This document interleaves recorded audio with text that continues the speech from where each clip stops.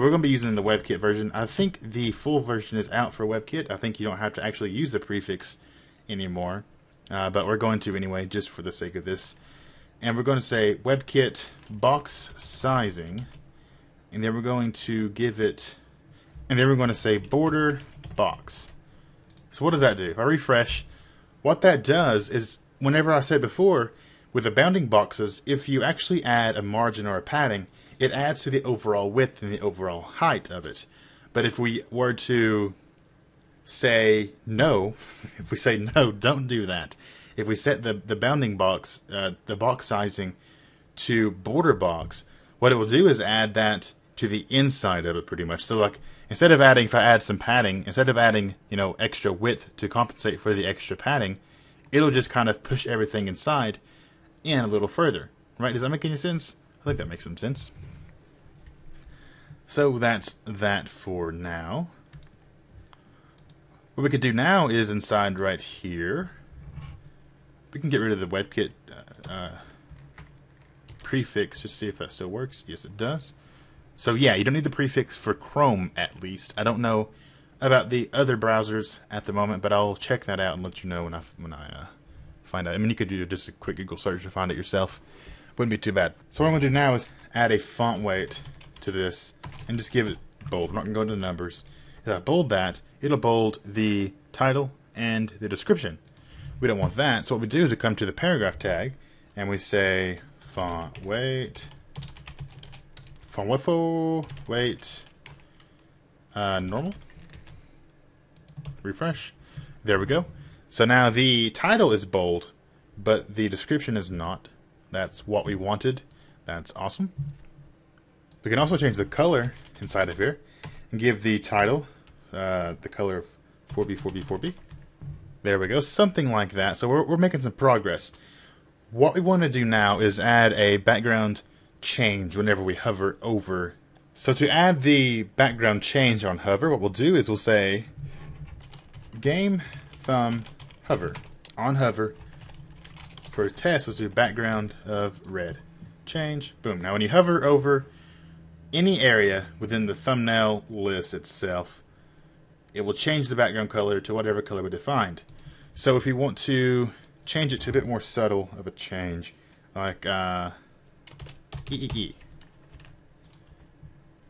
You see you get the background change there? That's not too bad. One thing I want to do is make this transition when I hover over it. So how can I do that? In the game thumb right here, what I'll do is I'll say Webkit Transition. Again, probably don't use the prefix, but we're going to be using the prefixes for Mozilla, for Opera, and the normal one, just in case you have an outdated version of a browser, or, you know, just whatever, just to be sure. So Webkit browser, we're going to say all. We want all of these to be transitionable if we want them to be. So all 0.25 seconds would be about the time for it to fade on and ease on and off. Refresh. When you hover over it, it kind of goes shoo, shoo, shoo, shoo, right? So that's good, that's cool. What we want to do now is copy this, paste it a few times, make this one Moz, O for Opera, that's Mozilla, for Firefox, O for Opera, and then we'll get rid of this one for normal. Refresh, still works, and it should work in your other browsers as well, as long as you're using a decent modern browser. Now, what do we do? Let's see. If we're looking at this, when we hover over it, you'll see that the title is right up against the edge of the background. And we don't want that because it kind of looks just not good. So what we want to do for that is, on the index page, come in here, we're going to add a div. And go down and close this div. Now why am I doing this? The reason we're doing this is so that we can actually target the thumbnail, the title, and the description. Also, why did I not do that? And the description. And we can say add a margin to the top of it, and that'll push it down just far enough. The reason we don't actually add like a padding around the whole game thumbnail, around the whole thing, is because it will add it around the image, and I want to keep it kind of just off of the thumbnail. Make the image itself the full size of the color from the background. And that'll make sense here in a second when I show you my plans for the hover effect. Nothing too special, but it'll make more sense when we do that here in a moment. So now let's go ahead and style that using the div. So game thumb div, margin top, 5 pixels. So did that work? There we go. It's pushed it off of that. But what we're doing is we're actually still going around the thumbnail, and I did not manage to catch that. And that's my bad, so Control X. We'll get this right in a second. It's a matter of paying attention, and I'm not doing that. Alright? So now Control S. There we go. So now it's pushed the thumbnail back to the place it's supposed to be, and it's brought our text down 5 pixels. And in my opinion, that looks a lot better. Now it's not right up against the edge. It's down just far enough, but it's not down too far. And we still have room for, looks like, 3 rows of description text, which is good. Not sure if we'll use it, but it's good to have. So now one more thing that we have to do for the styling, that we don't have to do, but I want to do for the styling, is I want to come into the overall game thumb. I want to add a border, right? I want to say border to the left. So the left side of the image will have a border, and I'll give it a 3 pixel solid transparent. Now why am I doing that? That means you can't see it, so what's the point of it? If I Control S, come here and refresh, you'll see that it's pushed it over 3 pixels. And so there's a border there, but you cannot see it. So what do? And keep in mind, we have the border box set up, or the bounding box set up with CSS box sizing, so that when we added that 3 pixel border, it didn't actually make the whole thing 3 pixels wider. It just made room inside of the bounding box for 3 pixels of a border. But the reason I did that is so in hover, what we can do is change the 3 pixel solid border to a color. Let's just test it with a red, right? Refresh. Now watch this. Whoop, there it is. See, it's kind of cool, right? I mean, that's not what we're going for. I want it to be a bit wider. Let's do a 5 pixels.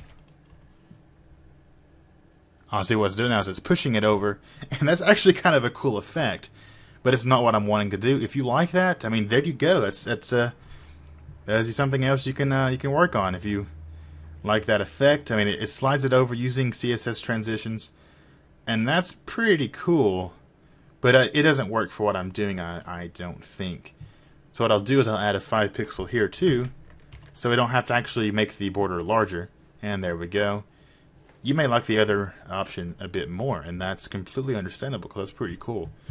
So if you like that, go with that. But what I'm going to do is grab the green from the hover here, give that border that green color, go back, refresh. Now when we hover, we have that green border to the left of that. You may not like that, and that's fine. You may like the other idea. You may not like the idea at all.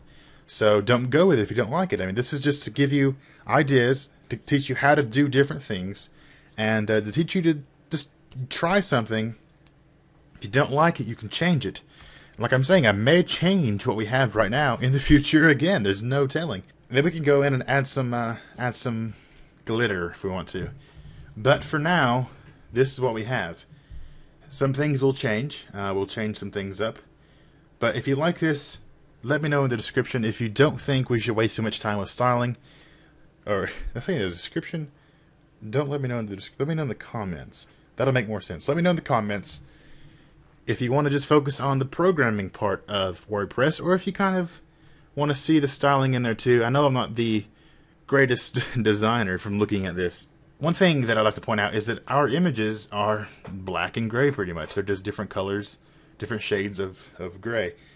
And that really takes away from some of the color that could potentially be here. So if we had like a colorful graphic from a game or something for our slideshow, then it would really add a splash of color the website needs.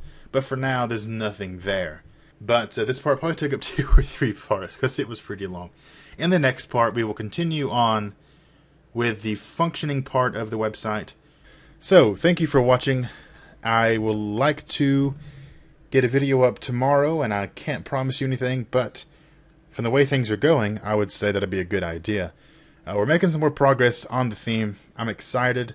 The forum for alphamedia.com. I want to make a separate video about that. I'll probably start that here in a second. But I've been working on it again recently, and I want to get that ready pretty soon. But I want to make a video and get some guys, get some people's opinions on it, see what you guys think about having a forum there, see if you guys would actually want to, spend some time, see if you guys want to spend some time on the forum, because it's not going to be a success without people using it. So let me know. It'll be a forum for you guys, people that watch my videos, need help on them, need help on a template or a theme of mine, anything like that. So I want to build up some an audience for it before I release it, and it just turns into a ghost forum, a ghost town. That's not a good idea. Those never work out. So expect that video sometime. It won't be anything special, just a video talking about it. Thank you for watching. This was a long, rambling video, and I appreciate you so much. Thank you. The channel has the new channel page activated. Let me know what you think. I'm still working on the design of it. I'm working on changing up some of the shelving that they have set up for the videos, and we'll see. We'll just. I like it. I love the design of it. I love the style. It does feel a little cluttered in the where the video shelves are. It's really modular. I like that. We'll talk about it more in the future, because I would really like to talk about some of their design choices. Talk about just how cool it really was, how good of an idea it was, and how some things just I don't agree with. But that's for another video. Again, thank you for watching. My name is Austin, and I will see you next time.